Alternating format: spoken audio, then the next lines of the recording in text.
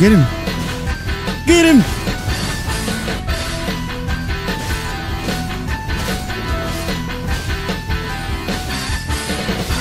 Hello everyone, I hope you're having a great day. In this video we are going to craft the most effective and properly optimized Claws of Night build. You have been requesting this weapon recently along with many other weapons, so it's time to showcase the true power of these cool claws. Don't worry, eventually I will craft all the builds you are requesting, I just ask you for a little bit of patience. The Claws of Night are a little bit complicated to obtain. The steps to get this weapon are the same you have to do to obtain the Sword of Night. Basically you have to complete the entire Ymir questline. You will get this weapon right before facing Medir after defeating the Invader Anna. I am actually surprised of the performance of this weapon. Claws are not my favorite class of the game, but this one definitely stands out of the rest. It has the longest range of this weapon category, I love its dark design, and under the right setup it is capable to deal a significant amount of damage. First of all, I will address the main features of this weapon, I will explain the details of the build, and I'm going to test it against the most difficult bosses of the DLC and the base game. So without anything further to say, let's make this weapon shine. If you don't want to farm runes or materials for your Elden Ring builds, MMOEXP is the best web service where you can easily acquire as much runes and items as you wish for the best price. Use my code CarlosN to get a 5% discount on your purchases. Thanks MMOEXP for sponsoring today's video. The Claws of Night are probably the strongest weapon of its own class because of its amazing range and outstanding damage output. They are very easy to build, really practical to use as well, and they show a great performance in almost every scenario. This weapon deals physical and magic damage, and just as the Sword of Night, it doesn't scale with intelligence at all. The Claws of Night scale only with dexterity. This will allow us to split our stats points in any other attribute we find useful. This weapon has a unique R2 that throws the claws as projectiles without any FP cost. Sadly, the stance damage of this attack doesn't seem to be quite significant. Also, this weapon has a unique R2 variation. If you press the dodge button while performing the heavy attack, you will activate an evasive slash maneuver that throws a few projectiles as well. It seems like this attack is only available for a few weapon categories, but it's different on each one of them. I don't think it is life-changing, but it's nice to have a unique movement that makes the weapon a little bit more special. However, the best part of this weapon is that, as many other weapons of the DLC, if we two-hand it, we will obtain another one for free, unlocking a really fast R1 power stance moveset that is perfectly useful to deal a lot of damage using the successive attacks buffs. Using this moveset will be extremely easy as we will recover almost instantly, allowing us to be as aggressive as we want without getting hardly punished. And with the passive bleed build-up this weapon has, suddenly we will take chunks of HP out from our targets if they are still alive, of course. The unique skill of this weapon is named Scattershot Throw. It's literally the same skill that the Ash of War provides for the throwing daggers, but it seems to deal a little bit of less damage and to have a shorter range. This skill is very cool, but it's not my favorite feature of this weapon, not because it's bad, but it's not as good as it looks. As you know, I like to play at a very close range, where I am able to hit a single target with almost every single projectile. However, even if you hit the target with all the projectiles, it seems to be the same damage as if you do it with only a few of them. That is something that I don't really like of this skill. It should reward the risky effort of trying to hit the enemies with every single projectile. Anyways, the damage is still decent, it looks very nice, and it fits the Corvian style of this build incredibly fine. Those are the main features of this weapon. Now let's take a look to the equipment and the stats. We are going to be using the Claws of Night on +10 and any skill we have available to cast our main buffs. I strongly recommend you to have any weapon with the Raptor of the Mist Ash of War to be able to deal the AoE attack of Miquella against Radahn. The Claws of Night use a very similar build to the Sword of Night one, so you can use this katana as a secondary weapon. I am using the Knight's armor set with the Maliketh's helm, only to get a similar style to the Corvian Knights from Dark Souls 3, but you can use any other armor set you like. The best talismans we can use for this build are the Smithing Talisman, the Shard of Alexander, the Millicent's Prosthesis, and the Rodden Windsor Insignia. But if you are missing one of these talismans, the Magic Scorpion Charm and the Lord of Blood's Exultation are great alternatives as well. In our Flask of Wondrous Physic, we are going to use the Blood-Sucking Cracktear and the Thorny Cracktear. If we stack the buff of the Millicent's Prosthesis, the Rodden Windsor Insignia, and the Thorny Cracktear with the Blood-Sucking Cracktear, we are going to deal a lot of damage with this weapon. Anyways, if you don't like to use the Blood-Sucking Cracktear, feel free to change it for any other tier you find useful. You can use the Magic Shrouding Cracktear, the Stonebarb Cracktear, or the Greenspill Crystal tier. Those three options are very good for this build too. And only if you are not going to use the Blood-Sucking Cracktear, a great alternative is the Ritual Sword Talisman. I really like this talisman, but I prefer using the Blood-Sucking Cracktear and including another talisman on my talisman setup. But that depends completely on your playstyle, so feel free to modify the build as much as you like in order to make it perfect for you. This weapon consumes a decent amount of stamina, so be sure to craft some pickled turtlenecks to boost your stamina regeneration speed. In order to obtain the max performance of this weapon and to have an optimal build, we are going to use 50 on Vigor, 24 on Mind, 45 on Endurance, 99 on Dexterity, and 33 on Faith. Golden Vow and Hall of Shabriri are going to be our main buffs, but Flame grant me Strength is a decent alternative if you don't want to take any extra damage. And as you can see, I have my Scattership Blessing on the level 20, and in this case it is completely necessary to have it all the way up to 20 to make an effective use of this build in the latest scenarios of the DLC. Now that we have completed and optimized our build, what do you say if we set the Knight with this weapon? Okay guys, to buff your character with this weapon is pretty simple. You use Golden Vow first, then a Pickled Turtleneck, which is completely optional.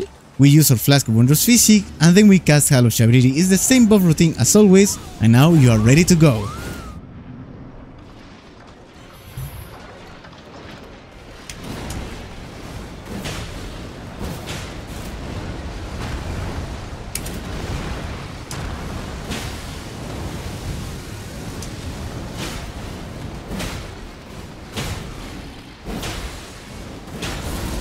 Amazing. Move!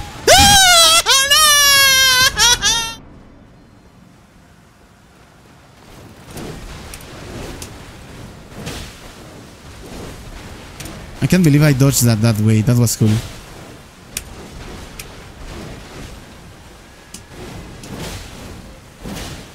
Oh.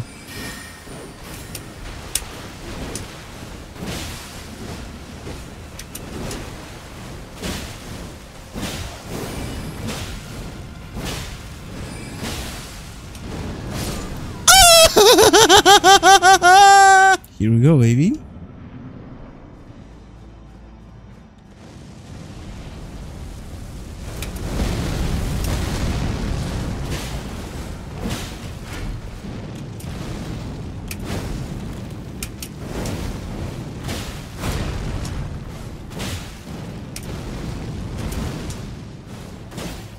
Amazing. Wow, this thing is broken, bro.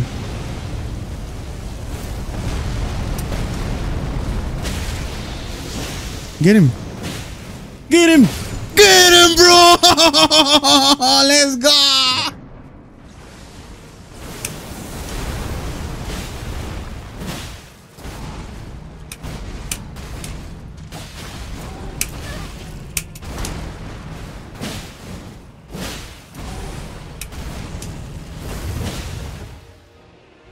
I'm playing it.